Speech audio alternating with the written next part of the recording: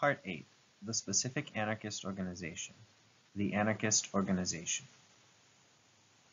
In this text, we have sometimes discussed the specific anarchist organization and our expectations in relation to it. As we have earlier defined, its objective is to, quote, to build the popular organization and influence it, giving it the desired character, and to reach libertarian socialism by means of the social revolution, end quote. Further, we understand this as the political level of activity. The specific anarchist organization is the grouping of anarchist individuals who, through their own will and free engagement, work together with well-defined objectives. For this, it uses forms and means in order that these objectives are achieved, or that, at least, it proceeds towards them. Thus, we can consider the anarchist organization as, quote, the set of individuals who have a common objective and strive to achieve it. It is natural that they understand each other, join their forces, share the work, and take all measures suitable for this task, end quote. Through the anarchist organization, anarchists articulate themselves at the political and ideological level. In order to put into practice revolutionary politics and to devise the means, the way of working, that should point to the final objectives, social revolution and libertarian socialism. This political practice, which seeks the final objectives, should be carried out, quote, creating an organization that can fulfill the task of anarchism, not only in times of preparing the social revolution, but also afterwards. Such an organization must unite all the revolutionary forces of anarchism and immediately concern itself with the preparation of the masses for the social revolution and with the struggle for the realization of the anarchist society, end quote. This organization is founded on fraternal agreements, both for its internal functioning as for its external action, without having relations of domination, exploitation, or alienation in its midst, which constitute a libertarian organization. The function of the specific anarchist organization is to coordinate, converge, and permanently increase the social force of anarchist militant activities, providing a tool for solid and consistent struggle, which is a fundamental means for the pursuit of the final objectives. Therefore, quote, it is necessary to unite and to organize, first to discuss, then to gather the means for the revolution, and finally to form an organic whole that, armed with its means and strengthened by its union, can, when the historical moment is sounded, sweep all of the aberrations and all the tyrannies of the world away. The organization is a means to differentiate yourself, of detailing a program of ideas and established methods, a type of uniting banner to embark in combat, knowing those with whom you can count and having become aware of the force at one's disposal, end quote. To constitute this tool of solid and consistent combat, it is essential that the anarchist organization has well-determined strategic, tactical, and political lines, which occur through theoretical and ideological unity, and the unity of strategy and tactics. This organization of well-defined lines joins the anarchists at the political and ideological level, and develops their political practice at the social level, which characterizes an organization of active minority, seeing as though the social level is always much larger than the political level. This political practice takes shape when the anarchist organization of active minority performs social work in the midst of the class struggle, seeking social insertion, which takes shape from the moment that the anarchist organization manages to influence the social movement with which it works. Properly organized as an active minority, the anarchists constitute a much larger social force in relation to the realization of social work, and have a greater chance of having social insertion. Besides social work and insertion, the specific anarchist organization performs other activities: the production and reproduction of theory, anarchist propaganda, political education, conception and implementation of strategy, political and social relations, and resource management. So we can say that the activities of the specific anarchist organization are social work and insertion, production and reproduction of theory, anarchist propaganda, political education, conception and implementation of strategy, social and political relations, resource management. These activities can be performed in a more or less public way, always taking into account the social context in which the organization, operates.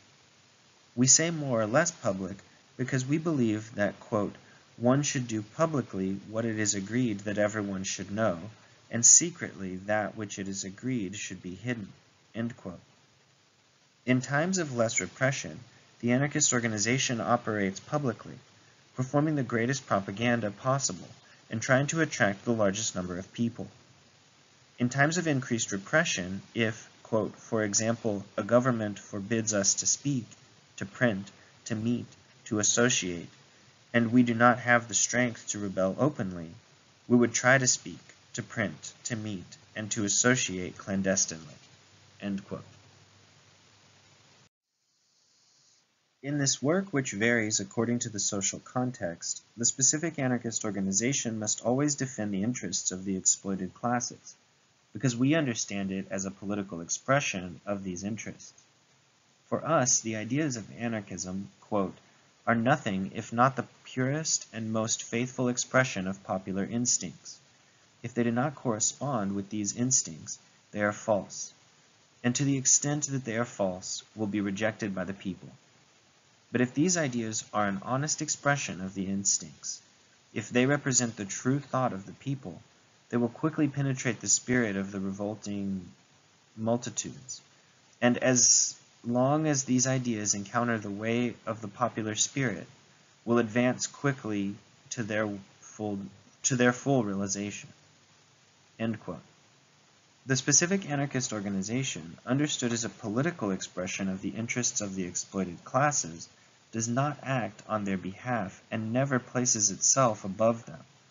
It does not replace the organization of the exploited classes, but gives anarchists the chance to put themselves at their service. In this political practice of placing itself at the service of the exploited classes, the anarchist organization is guided by a charter of principles. The principles are the ethical propositions and notions, both non-negotiable, that guide all political practice, providing models for anarchist action. Quote, the assumption of consistency with these principles is what determines ideological authenticity pertaining to anarchism. End quote. In our case, the Charter of Principles of 2003 defines 9 principles: freedom, ethics and values, federalism, self-management, internationalism, direct action, class struggle, political practice and social insertion, and mutual aid. In first place, we assert the principles of freedom, affirming that, quote, the struggle for freedom precedes anarchy, end quote. Like Bakunin thought, we hold that, quote, individual freedom can only find its ultimate expression in collective freedom, end quote. And we reject, therefore, the individualist proposals of anarchism. The pursuit of libertarian socialism is thus the incessant struggle for freedom. Another principle absolutely central for us is that of ethics and values, which causes us to base all of our practice on the anarchist ethic, which is a, quote, non-negotiable militant commitment, end quote. Through ethics, among other things, we advocate the consistency between means and ends and mutual respect.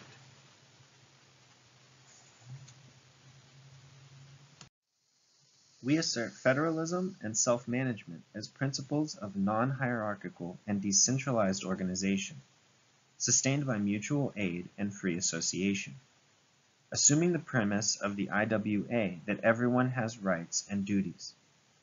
Beyond this, it is these principles that will guide the management of the future society at all levels: economic, political, and social management, performed by the workers themselves.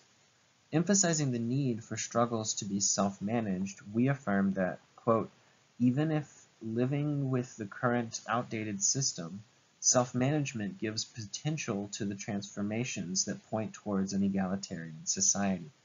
End quote. By asserting internationalism, we highlight the international character of struggles and the need for us to associate ourselves by class affinities and not those of nationality. The exploited of one country must see in the exploited of another a companion of the struggle, and not an enemy. Internationalism is opposed to nationalism and the exaltation of the state, as they represent a sense of superiority over other countries and peoples, and reinforce ethnocentrism and prejudice. The first steps towards xenophobia. Everyone, regardless of their nationality, is equal and should be free. Direct action is posited as a principle founded on horizontalism and encourages the protagonism of workers opposing representative democracy, which, as we have already stated, alienates politically. Direct action puts the people in front of their own decisions and actions, quote, linking workers and the oppressed to the center of political action, end quote. In addition, we choose to base ourselves on class struggle, defining ourselves as a workers' organization of workers that defend the exploited and fight for the extinction of class society, and for the creation of a society in which slaves and masters no longer exist. Therefore, we recognize and give precedence to the class struggle. For us, there's a central need to combat the evils of capitalism head-on, and for this, it is essential to fight alongside the exploited, where the consequences of class society become more clear and evident. The principles of political practice and social insertion reinforce the idea that it is only the exploited classes that anarchism is able to, that it is only with the exploited classes that anarchism is able to flourish. Therefore, the anarchist organization should seek to relate to all forms of popular struggle, regardless of where they may be taking place. We affirm that the interaction of the anarchist organization with any manifestation, quote, in the social, cultural, peasant, trade unions, student, community, environmental camps, etc., as long as inserted into the context of struggles for freedom, end quote, contemplates the concretization of this principle. As the last principle in the Charter, mutual aid encourages solidarity and struggle, encouraging the maintenance of fraternal relations with all who truly work for a just and egalitarian world. It encourages effective solidarity among the exploited. At the moment in which it performs social work, the specific anarchist organization seeks to influence the social movements in a constructive way, with proposals and, at the same time, keep away from them the negative influence of individuals and groups who, instead of defending the interests of the people, encouraging them to be the protagonists of their own emancipation, use them to achieve their objectives. We know that politicians, parties, unions, and also other authoritarian organizations and individuals, like the church, drug trafficking, etc., constitute obstacles to the construction of the popular organization, since they penetrate social movements, in the vast majority of cases, seeking to take advantage of the number of people present there to find support in elections, constitute the base for authoritarian power projects, get money, conquer faiths, open new markets, and so on. Authoritarian organizations and individuals do not want to support social movements, but use them to achieve the authoritarian organizations and individuals' own objectives, which are not consistent with the objectives of the militants of the social movements. That is, the authoritarians seek to establish a relationship of domination over the social movements. Any anarchist who has organized or even seen how working in social movements works knows that if there's not a consistent organization capable of giving the necessary strength to the anarchists in the ongoing dispute over political space, the authoritarians become hegemonic, and the work of the anarchists is completely lost. The anarchists, by not constituting the necessary social force, offer two possibilities. Either they will be used by the authoritarians as workhorses, aka sleeves, in carrying out their authoritarian power projects, or they will simply be removed. In the first case, we speak of anarchists that are not specifically organized and go in the wake of events. When they are not organized, they do not exert the necessary influence to have even a little social force. While they do not interfere much, they are allowed in the social movements. In the second case, we speak of isolated anarchists who begin to exert some influence, or, in authoritarian understanding, they begin to interfere. In this case, they are expelled, removed, or vilified. They are literally bowled over by the authoritarians. Without the necessary organization, they cannot maintain themselves in these social movements, and much less exert the desired influence. This happens because when there's not a proper organization of anarchists, it's possible to establish authoritarian or less libertarian organizations. In addressing the permanent dispute over political space, we're not saying that anarchists should fight for the leadership, supervision, or any position of privilege in the social movements. We talk, on the contrary, of the internal struggle that takes place when we want to influence social movements to use libertarian practices. We believe that there is never a political vacuum anywhere. Therefore, from the moment we cause our positions to prevail, it necessarily means a decrease in the influence of the authoritarians, and vice versa. For example, on seeing that some anarchists are struggling for a movement to use direct action and direct democracy, politicians and party devices will be against it. And unless there's a strong organization of anarchists with social insertion and the ability to fight for these positions, the authoritarian positions will have greater chances to prosper. When we are properly organized as anarchists, we will not lag behind events, but manage to mark our positions and exert our influence in the social movements, going on to have true insertion. It is through the specific anarchist organization that we can manage to be properly organized for the work we want to perform in the most varying social movements. Quote, "The anarchist organization should be the continuation of our efforts and our propaganda. It must be the libertarian advisor that guides us in our everyday combat action. We can base ourselves on its program to spread our action in other camps, in all the special organizations of particular struggles into which we can penetrate and take our activity and action. For example, in the trade unions, in anti-militarist societies, in anti-religious and anti-clerical groupings, etc. Our special organization can serve equally as ground for anarchist concentration, not centralized, as a field of agreement, of understanding, and of the most complete solidarity as possible between us.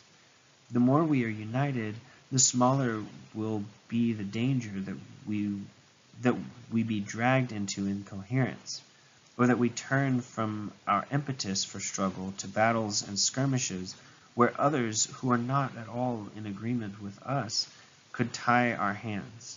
End quote. Thus, the anarchist organization, besides being responsible for its political practice in different camps, serves to increase the social force of the anarchists within them. Among the various forces present in these spaces, anarchists should stand out and bring to fruition their positions. This political practice in different camps requires that the anarchist organization divides itself into fronts, which are the internal groups that carry out social work. Generally, organizations that work with this methodology suggest that three basic fronts are developed: trade union, community, and student. Differently, we believe that the fronts should be divided, not according to these pre-stipulated spaces of insertion, but based on the practical work of the organization. In our understanding, there should not be an obligation to develop work in these three fronts, and, in addition, there may be other interesting spaces that demand dedicated fronts. Each organization should seek spaces more conducive to the development of its social work, and from this practical necessity from its fronts. Thus, if there is work in the student sector, there may be a student front. If there is union work, there may be a trade union front. However, if other work is developed, for example, with rural movements or with urban movements, etc., the front should follow this division. That is, instead of having only one community front that works with rural and urban social movements, you could create a front of rural movements and another front of urban movements.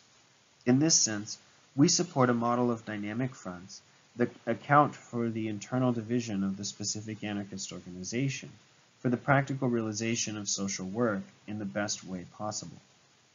The fronts are responsible in their respective area of work for the creation and development of social movements, as well as for ensuring that anarchists occupy political space that is in permanent dispute, and to exercise due influence in these movements. In the case of our organization, we initiated social work divided into two fronts: the community front, which combines the work of management of the Fabio Luis Social Library, of the Center of Social Culture of Rio de Janeiro, and its community work, the Marques de Costa Centre for Research, and of the Ideal Paris Libertarian Studies Circle. The other was the Occupations Front, which was involved with urban occupations and the Internationalist Front of the homeless. With the change in the situation, we left FIST, continuing to work with occupations, and have gone on to bring together a few occupiers and many other unemployed in the movement of unemployed workers. This movement took on great importance in this front. In this way, the Occupations Front was renamed Urban Social Movements Front. Likewise, because we deemed it necessary, we constituted a third front, the Agroecological Front. Anarchism and Nature, from practical work in rural social movements of ecology and agriculture, which began to be developed by the organization. In this way, we hold that the fronts are adapted to the practical context of work. We illustrate how this works in practice. Diagram 1. SAO being the specific anarchist organization, divided into fronts A, B, and C, and SM, the social movements, the SAO is divided internally into the fronts which act each one in a determined SM or SM sector. In this case, assuming that the SAO works with 3 SM or with 3 SM sectors, it divides itself for the work in 3 fronts. Front A works with SMA, or with sector A of a determined SM. Front B works with SMB, or with sector B of a determined SM, and so on. Giving practical examples, the SAO can be divided into a syndicalist front, A, a community front, B, and a student front, C. And each one of them will act in an SM. Front A will act in the union, Front B in the community, and C in the student movement. In our case, our SAO is divided into 3 fronts: urban social movements, A, community, B, and agroecology, anarchism and nature, C. Each of these works in one or more social movements: Front A in the homeless movement and in the MTD, Front B in the community movement, and Front C in the rural movements of ecology and agriculture. Besides this internal division into fronts, which functions for social work, the specific anarchist organization uses, both for its internal and external functioning, the logic of what we call concentric circles, strongly inspired by the Bakuninist organizational model. The main reason that we adopt this logic of functioning is because for us, the anarchist organization needs to preserve different instances of action. These different instances should strengthen its work while at the same time allowing it to bring together prepared militants with a high level of commitment and approximating people sympathetic to the theory or practice of the organization, who could be more or less prepared and more or less committed. In short, the concentric circles seek to resolve an important paradox. The anarchist organization needs to be closed enough to have prepared, committed, and politically aligned militants, and open enough to draw in new militants. A large part of the problems that occur in anarchist organizations are caused by them not functioning according to the logic of concentric circles, and by not implementing these two instances of action. Should a person who says they are an anarchist and is interested in the works of the organization be in the organization, despite not knowing the political line in depth? Should a layman interested in anarchist ideas be in the organization? How do you relate to libertarians, in the broadest sense of the term, who do not consider themselves anarchists? Should they be in the organization? And the older members who have already done important work but now want to be close, but not to engage in the permanent activities of the organization? And those that only rarely dedicate time for activism? There are many questions. Other problems occur because there are doubts about the implementation of social work. Must the organization present itself as an anarchist organization in the social movements? In its social work, can it form alliances with other individuals, groups, and organizations that are not anarchists? In such a case, what are the common points to advocate? How do you carry out social work in the field with people from different ideologies and maintain an anarchist identity? How do you ensure that anarchism does not lose its identity when in contact with social movements? On this point, there are also many questions. The concentric circles are intended to provide a clear place for each of the militants and sympathizers of the organization. In addition, they seek to facilitate and strengthen the social work of the anarchist organization, and finally, establish a channel for the capture of new militants.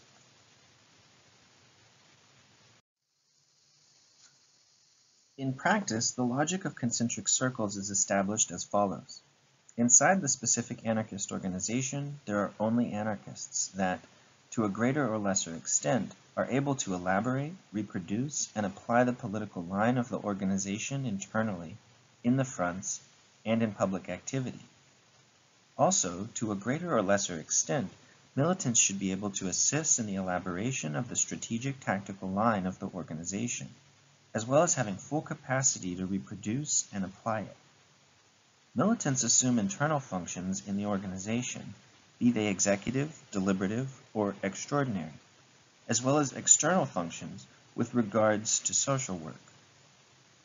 The functions assumed by the militants within the organization adhere to self-management and federalism, or to horizontal decisions where all the militants have the same power of voice and of vote, and where, in specific cases, there is delegation with imperative mandates. The functions to be performed by the delegates must be very well defined so that they, quote, cannot act on behalf of the association unless the members thereof have explicitly authorized them to do so. They should execute only what the members have decided and not dictate the way forward to the association, end quote. Moreover, the functions should be rotated in order to empower everyone and avoid crystallized positions or functions. The specific anarchist organization could have only one circle of militants, all of them being in the same instance, or it could have more than one circle, the criteria being collectively defined. For example, this may be the time that a person has been in the organization or their ability to elaborate the political or tactical strategic lines. Thus, the newer militants, or those with a lesser ability to elaborate the lines, may be in a more external, distant circle, with the more experienced militants with a greater ability for elaborating the lines in another more internal, closer one. There's not a hierarchy between the circles, but the idea is that the more inside or the closer the militant, the better are they able to formulate, understand, reproduce, and apply the lines of the organization. The more inside the militant, the greater is their level of commitment and activity. The more a militant offers the organization, the more is demanded of them by it. It is the militants who decide on their level of commitment, and they do or do not participate in the instances of deliberation based on this choice.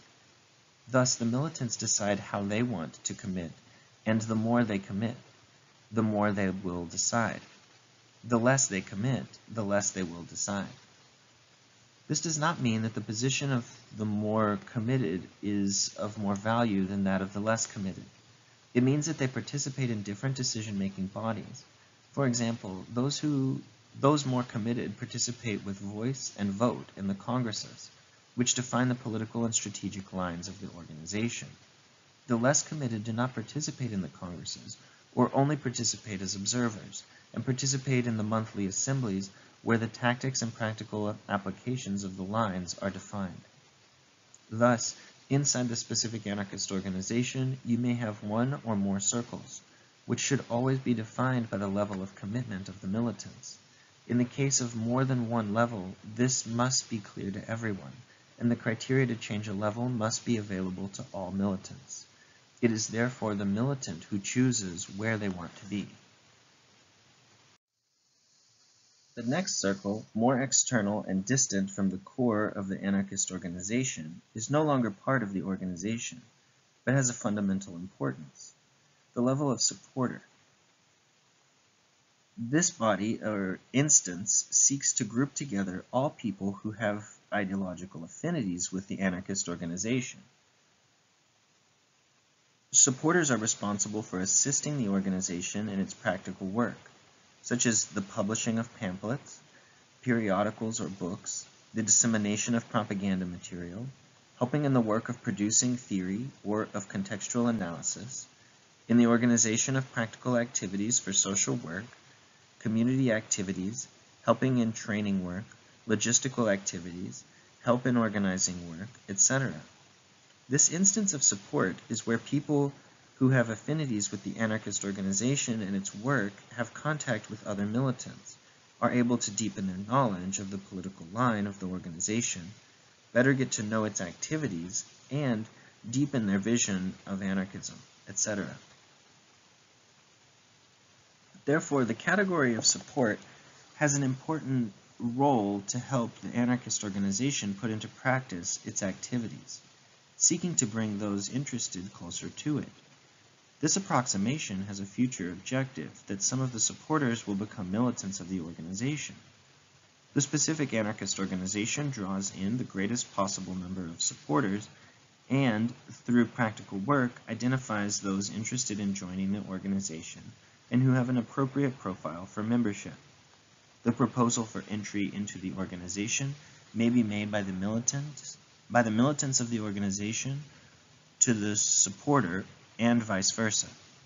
Although each militant chooses their level of commitment to the organization and where they want to be, the objective of the anarchist organization is always to have the greatest number of militants in the more internal circles with a greater level of commitment. Let us have a practical example. Let's suppose that an organization has deliberated to work internally with two levels of commitment, or two circles. When the militants are new, they enter at the level of militant, and when they have been there 6 months, are prepared and committed militants, move on to the level of full militant. Let us suppose that this organization has also resolved to have a level of supporters. The objective of the organization will be to draw in the greatest possible number of supporters, based on the affinity of each one with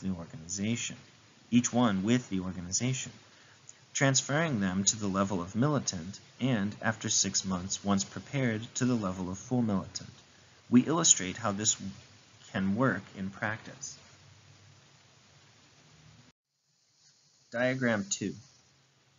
SU being the level of supporters, M of militants, and FM of full militants, the objective is the flow indicated by the red arrow, to go from SU to M and from M to FM.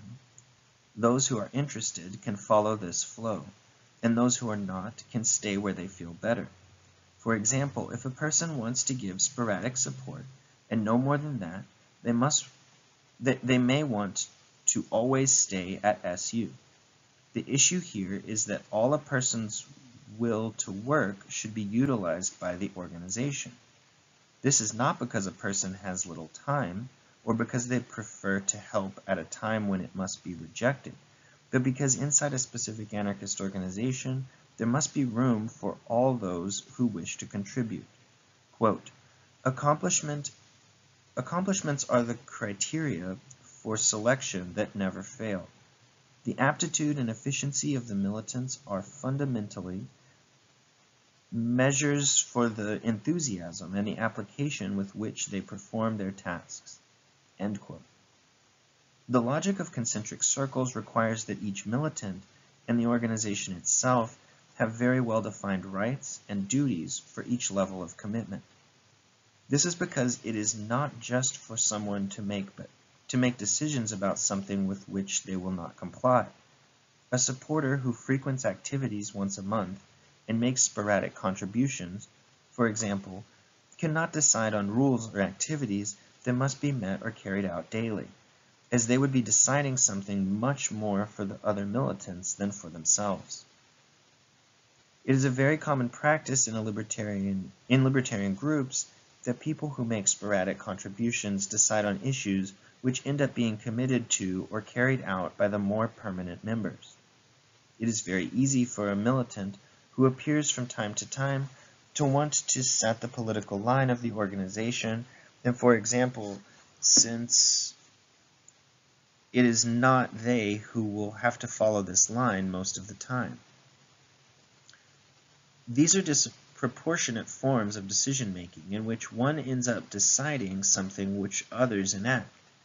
In the model of concentric circles, we seek a system of rights and duties in which everyone makes decisions about that which they could and should be committed to afterwards.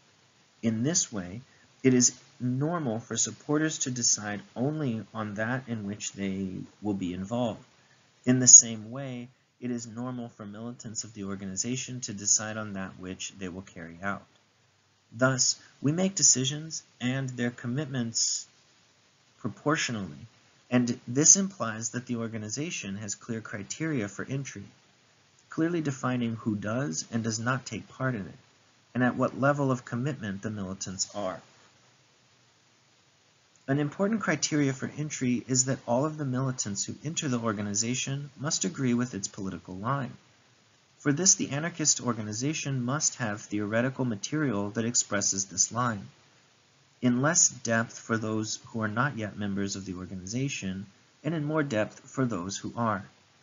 When someone is interested in the work of the anarchist organization, showing interest in approximation, you should make this person a supporter and give them the necessary guidance.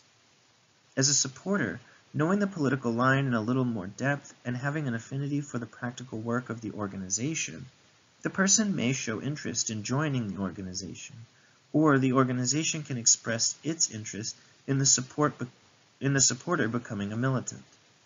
In both cases, the supporter should receive permanent guidance from the anarchist organization, giving to them theoretical material that will deepen their political line. One or more militants who know this line well will discuss doubts, debate, and make clarifications with them. Having secured the agreement of the supporter with the political line of the organization and with agreement from both parties, the militant is integrated into the organization. It is important that in the initial period, every new militant has the guidance of another older one, who will orient and prepare them for work. In any event, the anarchist organization always has to concern itself with the training and guidance of the supporters and militants so that this may allow them to change their level of commitment, if they so desire. The same logic of concentric circles works in social work. Through it, the anarchist organization is articulated to perform social work in the most appropriate and effective way. As we have seen, the anarchist organization is divided internally into fronts for the performance of practical work. For this, there are organizations that prefer to establish direct relations with the social movements, and there are others that prefer to present themselves through an intermediary social organization, which we could call a grouping of tendency. Quote, participation in the grouping of tendency implies acceptance of a set of definitions that can be shared by comrades of diverse ideological origins, but which share certain indispensable exclusions to the reformists, for example, if seeking a minimum level of real operational coherence. The groupings of tendency coordinated with each other and rooted in the most combative of the people are a higher level than the latter, the level of the masses. End quote. The grouping of tendency puts itself between the social movements and the specific anarchist organization, bringing together militants of distinct ideologies that have affinity in relation to certain practical questions. As we have emphasized, there are anarchist organizations that prefer to present themselves directly in the social movements, without the need for the groupings of tendency, and others preferring to present themselves by means of these. In both cases, there are positive and negative points, and each organization must determine the best way to act. As the views that we advocate in the social movements are much more practical than theoretical, it may be interesting to work with a grouping of tendency, incorporating people who agree with some or all of the positions that we advocate in the social movements: force, class struggle, autonomy, combativeness, direct action, direct democracy, and revolutionary perspective, and that will help us to augment the social force in defense of these positions. In the same way as the diagram above, the idea is that the specific anarchist organization seeks insertion in this intermediate level, grouping of tendency, and through it presents itself conducting its work in social movements, in search of social insertion. Again, we illustrate how this works in practice. Diagram 3. SAO being the specific anarchist organization, GT the grouping of tendency, and SM the social movement. There are two flows. The first, that of the influence of the SAO, seeks to go through the GT and from there to the SM. Let us look at a few practical examples. The anarchist organization that desires to act in a union may form a grouping of tendency with other activists from the union movement who defend some specific banners: revolutionary perspective, direct action, etc. And by means of this tendency may influence the union movement or the union in which it acts. Or the anarchist organization may choose to work with the landless movement, and for this brings people who defend similar positions, autonomy, direct democracy, etc., in the social movement together in a grouping of tendency. By means of this grouping of tendency, the specific anarchist organization acts within the landless movement and, in this way, seeks to influence it. This form of organization aims to solve a very common problem that we find in activism. For example, when we know very dedicated activists, revolutionaries, that advocate self-management, autonomy, grassroots democracy, direct democracy, etc., and with whom we do not act because they are not anarchists. These activists could work with the anarchists in groupings of tendency and defend their positions in the social movements together. The second arrow in the diagram shows the objective of the flow of militants. That is, in this schema of work, the goal is to bring people in the social movements that have practical affinity with the anarchists into groupings of tendency, and from there bring those that have ideological affinity closer to the anarchist organization. In the same way as in the previous diagram, if a militant has a great practical affinity with the anarchists, but is not an anarchist, they must be a member of the grouping of tendency, and will be fundamental to the performance of social work. If they have ideological affinities, they may be closer to or even join the organization. The objective of the anarchist organization is not to turn all activists into anarchists, but to learn to work with each of these activists in the most appropriate way. While having mutual interests, the militants may change their positions in the circles, from the social movement to the grouping of tendency, or from the grouping of tendency to the anarchist organization. Without these mutual interests, however, each one acts where they think it more pertinent. The decision-making process used in the anarchist organization is an attempt at consensus, using the vote when consensus is not possible. Unlike some libertarian groups and organizations, we believe that consensus should not be mandatory. As we mentioned earlier, besides consensus being a very inefficient form of decision-making, becoming unfeasible the more the number of people involved in the decision increases, it offers the serious problem of giving great power to isolated agents. In an organization of 20 militants, one could block consensus, or even if 19 were in favor of one position and one another, you would have to have a middle ground that would consider in a very disproportionate way the only dissenter. To give proper efficiency to the decision-making process and not to give too much power to isolated agents, we choose this model of an attempt at consensus, and when this is not possible, the vote. Quote, if it were in the very bosom of the organization that the disagreement arose, that the division between majority and minority appeared around minor issues, over practical modalities, or over special cases, then it may occur more or less easily that the minority are inclined to do as the majority. End quote. In the case of voting, all the militants of the organization, even those who are outvoted, have an obligation to follow the winning position.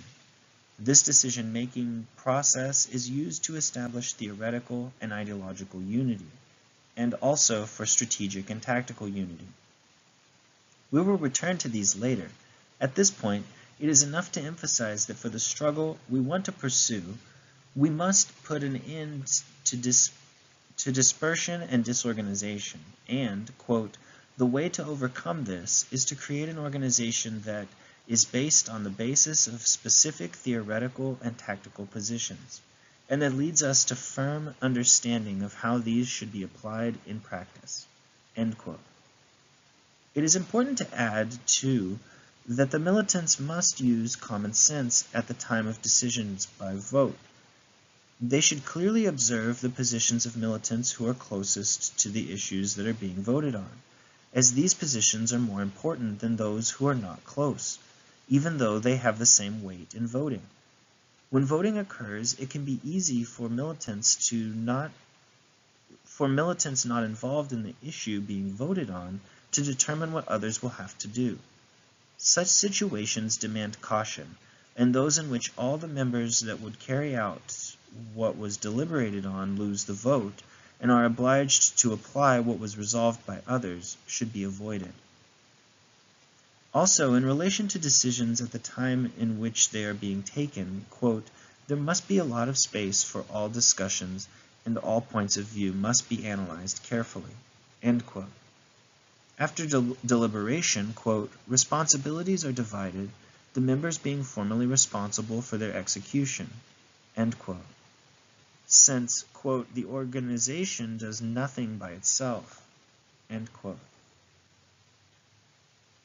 Then, quote, all the activities that are deliberated and which are the responsibility of the organization will have, in one way or another, to be executed by its members, end quote. And for this execution, there is the, quote, need to divide the activities between militants, always looking for a model that distributes these activities well and to avoid the concentration of tasks on the more active or capable members, end quote. Quote, from the moment in which a militant assumes one or more tasks for the organization, he has an obligation to perform them in a great responsibility to the group. It is the relationship of commitment that the militant assumes with the organization." End quote.